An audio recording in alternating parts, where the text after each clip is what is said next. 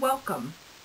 This slideshow will provide a brief overview of the chain of infection, which will be applied specifically to bloodborne pathogen exposure later in this unit. This section is only intended to be a brief review, as this is information nurses should already know. This information may also sound familiar from the mandated infection prevention training, which is required every 4 years.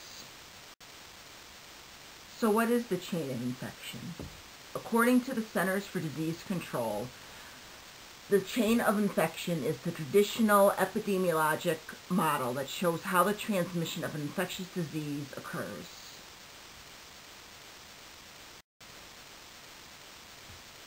The chain of infection involves 6 components: the infectious agent, the reservoir, the port of exit, the means of transmission, the port of entry, and the vulnerable host.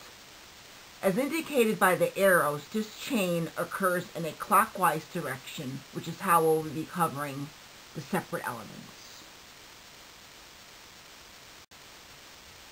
The infectious agent is any microbe that causes disease.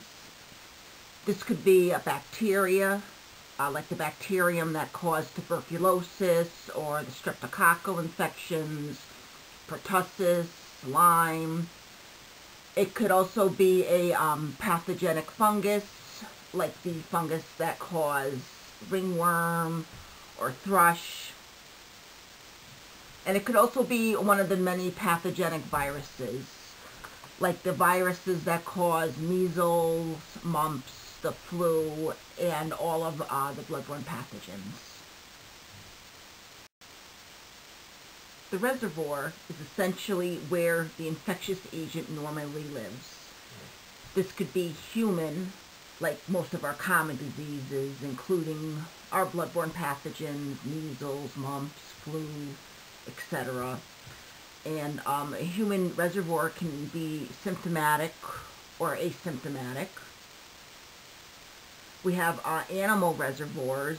Some infectious agents that have a animal reservoir include rabies, West Nile disease, and anthrax. And then there's also environmental reservoir. Legionella lives in water, causes Legionnaire's disease, and also there are many fungal agents that live in soil. The port of exit is how the pathogen leaves the host. This could be through the respiratory tract, like when we sneeze, when we have the flu, or through the urine, the feces. Some pathogens can cross the placenta. Also, another port of exit is cuts or needles in the skin, like what occurs with the bloodborne pathogens. Means of transmission can either be direct or indirect. Direct includes direct contact, like skin-to-skin contact, kissing, and sexual intercourse. Direct contact also includes droplets spread through the air, through sneezing, coughing, and even talking. Indirect transmission includes airborne, which is when the pathogens are actually suspended in the air. Vehicle-borne, which is when an inanimate object indirectly transmits a pathogen. This can include dinnerware, bedding, needles, or surgical scalpels.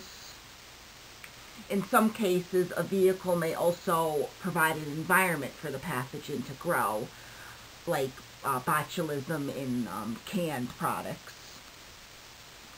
Indirect transmission can also be vector-borne, which is where a living organism transmits the pathogen, like a mosquito or fleas and ticks. Port of entry is how the pathogen enters the host. This can either happen through the respiratory tract, orally, through the mucous membranes, or through the blood.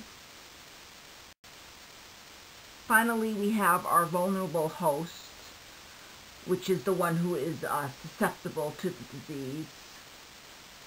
For many infectious diseases, susceptibility can be due to a number of factors. For many diseases, we have either non-specific immunity or specific immunity. Non-specific immunity can be the genetic makeup of the person, or if they have a disease that causes immunocompromise, they may be more likely to be vulnerable. And also there's some immunosuppressive therapies that could make a host more vulnerable. And then specific immunity occurs with the past history of the disease, like chicken pox, when you've had the disease and you've built up the antibodies against it. And also vaccines cause a specific immunity, much like how the hepatitis B vaccine can provide the immunity against hepatitis B. Having these immunities will make a host less susceptible. This concludes this chapter of the unit. Later in this unit of instruction, this chain of infection will be translated to bloodborne pathogen exposure.